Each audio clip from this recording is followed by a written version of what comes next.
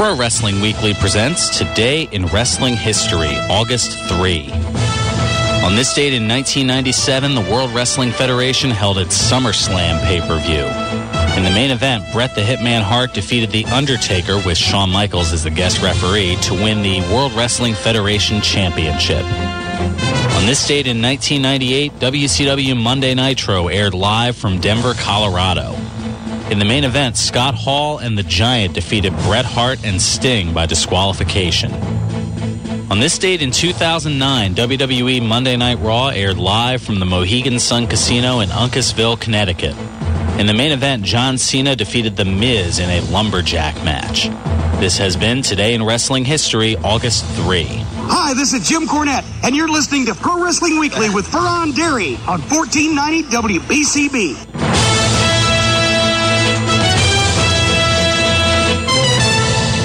Welcome back to Pro Wrestling Weekly here on 1490 WBCB and online at WBCB1490.com. Fearon Dairy here alongside Lucas the Intern, talking all kinds of stuff wrestling. Let's go to the phones. Ed's been hanging on. Ed, the showstopper. Ed, what's going on? I'll keep this short. Can you hear me? Yeah, we can hear you. Are you too close to your radio? Back off it a little bit. How about now? Good. There we go. We're good. Sorry about that. It's all right. Anyway, September 7th at the ISOD Center, WWE Live, and a little bit of a hike up north. Try to recreate the magic from the night after WrestleMania up at the ISOD Center. BTW in Altoona next weekend, and in I think it's Pittsburgh or Bell Vernon, PA, with a 3 p.m. bell time. I was going to say, even if I hopped on a Learjet now, I don't know if I'd be able to get there for 3 o'clock today. Pittsburgh. That show tonight, what time is that? Which one? The Triple WA? Oh, yes, Triple WA. That's... oh, goodness. You'd think I'd remember this. It's, I believe, a 7 o'clock bell time. It's right over in Bristol over here. Dino Santa, of course, the owner of Triple WA, calling up last week and talking about it. I'm going to grab a little bit of a cat nap this afternoon and then make my way over to there. It should be a good show, as they always put on. Thanks. And don't forget, WrestleMania is on tonight. Yes. In case you missed WrestleMania 29, the NBC special, it's going to be airing tonight. I forget if that's 8 or 9 o'clock. I'd say check your local listings. I think it was 9 o'clock. Yeah, they usually do 9 o'clock for that, for the 1 hour special, Cena and The Rock. Yeah, but are those like the highlights, or is it like the whole thing? Oh, no, it's the highlights. Yeah. It's going to be an hour special that kind of encompasses everything that was WrestleMania, the 4-hour event, into a 1 hour NBC network special. They do that every year. It pops a decent rating. It's better than whatever else NBC would throw out on a Saturday night. I can never find out when they air Tribute to the Troops. That's always a hard one for me to find.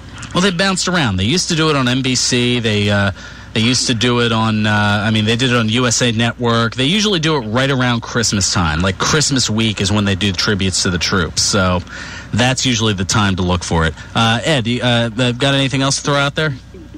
Not really. All righty. Next week. Sounds like a plan. Thanks so much for the call. See you tonight. Yep, sounds like a plan. They don't call him Ed the Showstopper for nothing. All right, quick news and note. Dixie Carter finally answering the Ask Dixie questions, but the ones that she chose. Carter on the use of MMA fighters in TNA. We mentioned that earlier. People forget that King Mo is a wrestler first and foremost. He won multiple medals, including several gold medals in the World Cup, Pan American Championships, and U.S. Championships, and is a Division I All-American.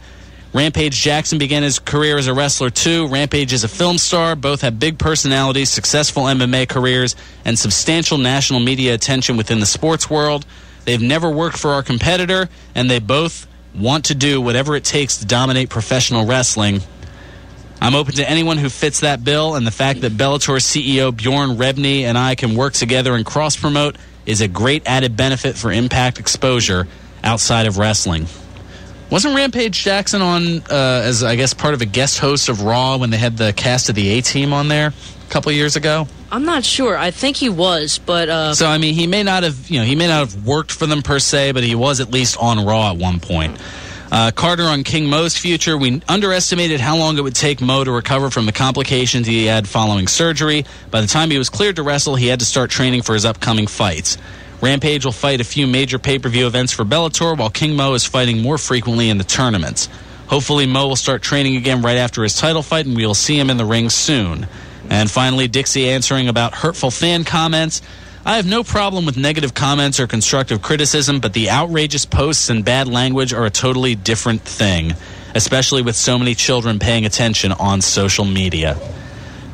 Pretty much a fluff piece. That's pretty much all that was.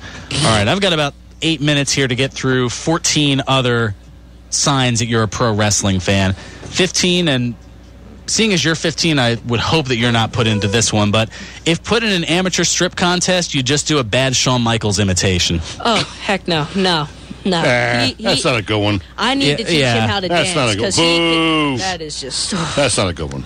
Yeah, well, I didn't say they were all Well, winners. no, I'm not faulting you by any means. I'm just reading them. Exactly. I didn't write these. I'm not shooting the messenger. I'm just... Okay, that's good. Yeah. Duly noted. Shooting the messenger, excuse me. Yeah, something like, or even shooting on the messenger. Right. But no. Right. Trust me. With me, they'd yell, "Put it on, put it on." Number 16. Every time you have something important to say, you'd feel more comfortable holding a microphone, which is what I do every time I'm in here. I tried that at home. My wife said, "Put it down." I'm sure she did. Put it down. Number 17. You have one or two still really special T-shirts, and they have pictured here like the NWO, Austin 316, Hulkamania, Just Bring It, and even the EC F&W T-shirt. Not me. I don't know. I've got the NWO and the Austin 316 from a while back. Nah. Number 18, you've seen more TV weddings than most soap opera fans. And they have pictures of Randy Savage and Elizabeth, Test and Stephanie McMahon, Chuck Palumbo and Billy Gunn. Oh, yes, the gay wedding from... publicity stunt. It was really... Yeah, the gay publicity stunt. Kane and Lita. Lita and, oh gosh, from 2003, Dawn Marie and Al Wilson, Tori Wilson's father. Yeah. What about Edge and Vicky Guerrero? That one was the best. Yeah, well, I mean, this is just what they had pictured. They didn't even... All right, number 19. Every time you shave, you think, yeah, I could do a blade job, no problem. And then you nick yourself. What? Oh, yeah, oh God. Yeah, exactly. You nick. I know you're a little young to be shaving, so that's another you haven't quite gotten when there. They did like the forehead. Yeah, you don't shave your forehead. No. And wrestlers never bleed around the mouth. I mean, no, excuse me, they never bleed on the side of the face. No, they might bleed from the mouth, but never from the side of the face. No, exactly. That's a fool. Number 20, you have a potentially dangerous urge to jump off ladders. I've thought about it. No. I did not. My dad and I used to do yard work with him. I used to, after what I did. I didn't jump off the top of the ladder. We were at the side of the house, but I did what I had done was I got up like 3 spokes because I was like little, but I did like the Shawn Michaels thing. But like the leaping splash that you see in the highlights on Razor Ramon. I was smart and landed on your feet, and then just did a barrel roll, and I'm just like, yay! That's about exactly with nothing to break your fall. We're gonna block SmackDown for a little bit, Lucas. Okay, Dad. How'd that work out for you? I was very defiant. I snuck it over my friend's house, and he doesn't even like wrestling. He doesn't even... Turn this off, Lucas, please. Oh, man. All right. Number 21, you've inadvertently trained the secret code language of the business. In other words, you know that the reason the heel potatoed the face during the finish last night was because the face was green and sandbagging. No selling like a jabroni. Now he knows that if he tries to get out of doing the job and dropping the strap, he'll get busted open the hard way. What? Well, okay, that one won't apply to you. There's time for you to learn. No, I mean, because the crowd knows, yeah. Number 22, you're also fluent in Steinerese, and they have the quote from Scott Steiner from, a few years ago where he was in that triple threat match with Samoa Joe, and the 75% chance of winning plus the 66 2/3% chance means that Scott Steiner has 141 2/3% chance of win. It's math that would make you cringe. You won't be learning it in algebra this year, trust me. I saw him a couple of years ago. I think I saw him before that triple threat match, and I felt like if he flexes any more, I think he's going to explode. Big Papa He is deflated a little bit since then. I saw him recently at the House of Hardcore show. He looks a little bit more normal. I feel like after he's done wrestling, he's going to be really, really fat. It's like because of all this stuff. All right, I got 2 minutes to get through the last 6 here. Number 23, any debate over the strongest man in the world has to include Brock Lesnar, Bill Goldberg, or Mark Henry. Otherwise, it's just not valid. Number 24, you consider yourself a Monday Night Wars buff. Raw Nitro. Number 25, you know more about the Montreal Screwjob than the Kennedy assassination. Well, I think everybody knows more about it. It's a lot more cut and dry. As they put it here, everyone knows Kennedy screwed Kennedy. Yeah. Yeah, I know. I'll tell you more about that later. There's still time. It's only day 1 of your internship. Number 26, you think everything is a work. Everything.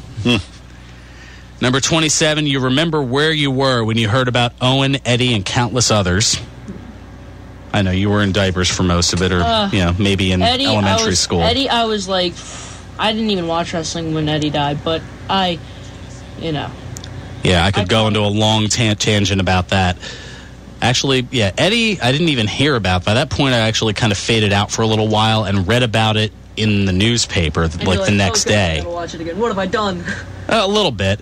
But Owen, I was watching the Over the Edge pay-per-view in May of 1999, May 23rd, 1999. My question is was that the last match? Did they stop it immediately, I'm guessing? No, they kept the pay-per-view going. What?